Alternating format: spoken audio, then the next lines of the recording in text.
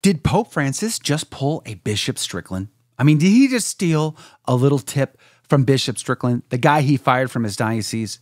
In meeting with trans women, it seems like there might be a parallel here to Bishop Strickland and the now infamous usurper Pope letter from a friend speech in Rome. I want to get into those comparisons because I find it utterly fascinating. We're going to talk about the comparison between Pope Francis and Bishop Strickland next. By the way, my name is Joe McClane. I host a radio program called A Catholic Take, where we look at the world through a Catholic lens.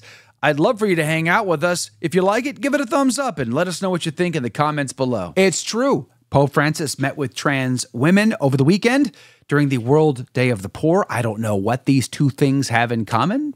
You would think they would not, but nonetheless, there they are. At any rate, I want to talk to you about that meeting, what he did, what my opinion is of it, but I also want to compare that to Bishop Strickland, who gave the now infamous usurper Pope speech, the letter from a friend in Rome. I was there. I witnessed it firsthand. I even had a conversation with him. I have published my interview footage with him on my channel. You can check that out. I'll link to it. But I also put out a video addressing just the letter itself. His use of the letter. Did he promote sedevacantism? I'm linking to that. I encourage you to check that out as well. But yes, Pope Francis met with trans women over the weekend in Rome. He invited them to his auditorium and fed them lunch, and they hung out. Praise be to God. That's a good thing. Yeah, my initial opinion is I don't have a problem with the Pope, the Vicar of Christ on earth, the successor to St. Peter, meeting with anyone.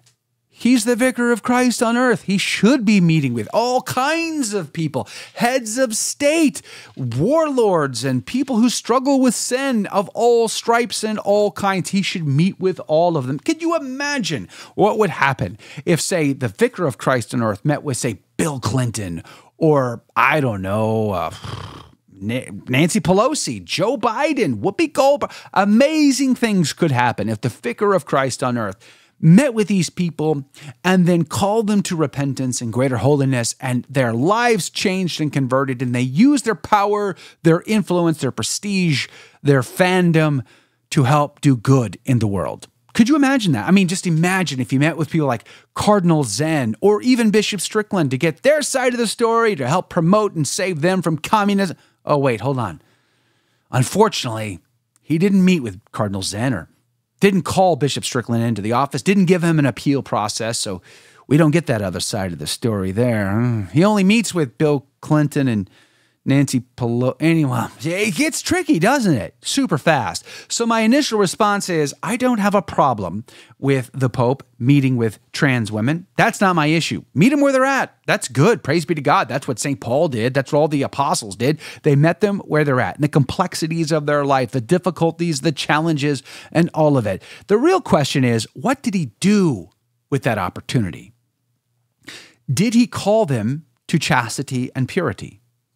Here's what the article over at the Associated Press seems to think about this meeting between trans women and the Pope. They say this is a landmark opportunity for their cause. Quote, prominent LGBTQ plus organizations have welcomed Francis's message of inclusivity, given gay and transgender people have long felt ostracized and discriminated against by a church that officially teaches that homosexual acts are intrinsically disordered.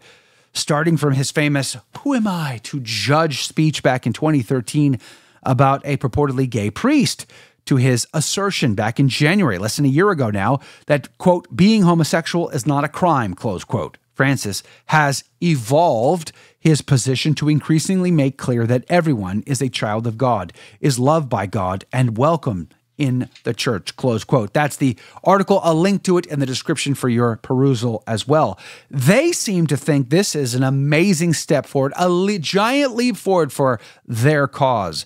They don't seem to mention anywhere in this article, nor was I able to find anywhere else, where during this meeting, His Holiness Pope Francis called them to repentance, to a life of chastity and purity, to growing in virtue and in grace. No, zero. It's complete radio silence. I have zero reportage on whether or not he met them where they're at And then even in a small way, even in a tiny little mustard seed of a way, try to get them to grow further towards the divine intimacy with God himself. Now, let me do this. Let me spin this as positively as I possibly can out of charity for His Holiness Pope Francis. Let me just be as charitable as I can, as positively as I can for Pope Francis. Let's just assume, for the sake of the conversation, that is what he did. He met them in their complexity. He planted a seed in their heart and called them to a greater sense of chastity and purity, virtue, and in holiness. A life of change, a life of repentance. Because what we do with the reality of, I am a child of the Most High God, made in His image and likeness, and I am welcomed in the church. What I do with that information is what matters most. Does that information affect my life? Does it affect the choices I make, the lifestyle that I live? Am I being harmful to myself and to others? Am I committing sins? And if so, should I stop that behavior? That is what the reality of being a child of the Most High God and being welcomed to the church means. That's the conclusion of that information. So let's assume, for the sake of this conversation, to be as charitable as possible to His Holiness Pope Francis, that is what he did. Got it? Yeah, all right, you got that? I got it? All right, here we go. Now, let me ask you a question. Why was that same treatment not given to Bishop Strickland by so many who are now high-fiving, glad-handing, patting themselves on the back, saying he finally got what he deserved, finally got what he got coming to him because he was so mean on Twitter to His Holiness Pope Francis. And he just, teaches the deposit of faith too darn much. And then, of course, he read this letter in Rome, this letter from a friend, this letter of the usurper Pope letter. Why didn't his opponents, why didn't his detractors spin this as positive as possible? Because they didn't. They didn't do that. They didn't give him a fair chance. They didn't spin this as positive as possible out of charity towards him, like I'm attempting to do for Pope Francis in meeting with people who struggle in life. I struggle in life, and I'm glad when my priest meets me in the confessional and, right where I'm at, and then calls me to a greater sense of holiness, of purity. You know what I mean? Like, that is how it's supposed to work. So I'm going to assume Pope Francis has done that. I don't know that. There's no proof of it, but I'm going to assume it for the sake of charity. Why don't they do that for Bishop Strickland? I was there. I was in this room. I witnessed firsthand what he said, how he said it, and I interviewed him after, and I get the meaning of it. And I'm telling you, his detractors have not at all been charitable to him in the process. I did an entire video on this subject. I'm going to link to it. You can check it out. I'll also put the link to the entire interview that I did with him unedited so that you can see that as well. Now, here's the bottom line. Here's the bottom line. Bishop Strickland, if you're trying to be as charitable as possible and spin this as positively as possible, Bishop Strickland read the letter of a friend who is growing in frustration and is truly challenged because of the hypocrisy of what we're seeing happen in the world around us today. And dare I say, coming even out of the Vatican. It seems hypocritical to promote men like Rupnik who have molested religious women and keep them out of trouble, like, lifting their excommunication, for instance, and making sure they get a job back in Slovakia or Slovenia or wherever he's from. I don't know. It seems rather hypocritical to let men like that get a pass without being charged, without being investigated. I mean, they are now because so much pressure has come up as a result. And then not meet with Cardinal Zen, letting Cardinal Zen sit at St. Peter's Square waiting for an office. A prince of the church did not get a meeting with His Holiness when transgendered women in Italy get a meeting with His Holiness, but Cardinal Zen doesn't get a meeting. Bishop Strickland got relieved of his position with no appeal. He does not get an opportunity to meet with the Pope and explain himself, or at least his side of the equation. Why could it not be that we spin this as positive as possible and we see that Bishop Strickland simply read the letter of someone who is growing in concern as a result to all of that? At no time did Bishop Strickland agree to that sentiment, either before, during, or after the reading of that letter. So what does he do next? He met him where he's at in the complexities of life, smelling like the sheep in the sense of accompaniment. He meets him right there in that moment. Discipleship. What does he do next? Bishop Strickland, the next thing he does is tell you and me and his friend who wrote the letter to go deeper, to grow in faith and fidelity and holiness, to go deeper. In an age of confusion and error, we must go deeper. We must be faithful and zealous. We must be more holy and virtuous. We must go deeper. His response in meeting us in the complexities of where we're at is to challenge us to go deeper.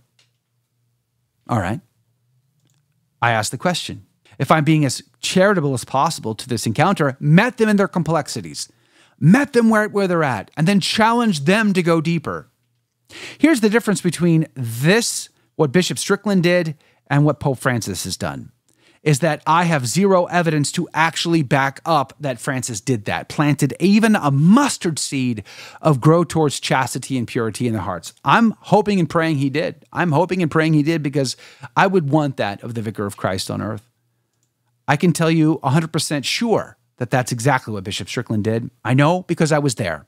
I talked to him personally, and I have the receipts. That is the deal. That is the hypocrisy we're seeing.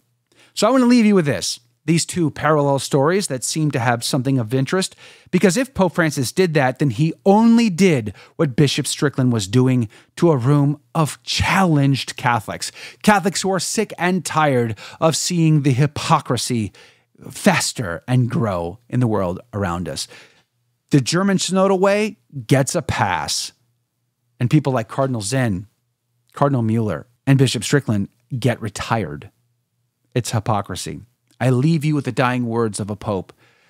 Pope St. Peter himself, in his last will and testament, says this: "If by turning the cities of Sodom and Gomorrah to ashes, he commended them to extinction and made them an example to those who were to be ungodly, and if he rescued righteous Lot, greatly distressed by the licentiousness of the wicked, for by what that righteous man saw and heard as he lived among them, he was vexed in his righteous soul day after day with their lawless deeds.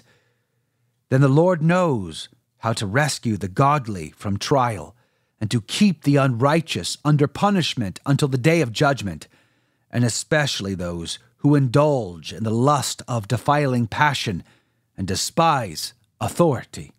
The Lord is not slow about his promise, as some count slowness, but is forbearing toward you, not wishing that any should perish, but that all should reach repentance. But the day of the Lord will come like a thief, and then the heavens will pass away with a loud noise, and the elements will be dissolved with fire, and the earth and the works that are upon it will be burned up. Since all these things are thus to be dissolved, what sort of persons ought you to be in lives of holiness and godliness, waiting for and hastening the coming of the day of God, because of which the heavens will be kindled and dissolved, and the elements will melt with fire? But according to his promise, we wait for new heavens and a new earth in which righteousness dwells. Therefore, beloved, since you wait for these, be zealous to be found by him without spot or blemish and at peace, and count the forbearance of our Lord as salvation. For also our beloved Paul wrote to you according to the wisdom given him, speaking of this as he does in all his letters. There are some things in them hard to understand, which the ignorant and unstable twist to their own destruction, as they do the other scriptures. You, therefore, beloved, knowing this beforehand, beware, lest you be carried away by the error of lawless men and lose your own stability. But grow in the grace and knowledge of our Lord and Savior Jesus Christ. To him be the glory both now and to the day of eternity. Amen.